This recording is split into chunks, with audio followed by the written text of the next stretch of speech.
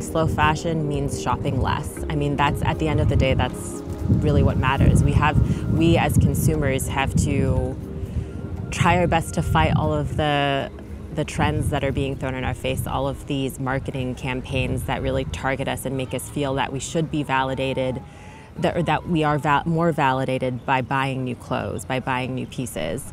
I think we actively have to fight this urge to want that kind of validation because it's unnecessary. At the end of the day, understanding your own personal style and like asking yourself like the basic questions of like, will I wear this piece like weeks from now? Like, is this just a trend? Is this just something that I see on an influencer's page that whose style I admire, but wouldn't necessarily actually like want to wear on an everyday basis? So one, buying less. Two, understanding who like how many hands were behind this garment and what it took, and is it really worth the cost of somebody being exploited?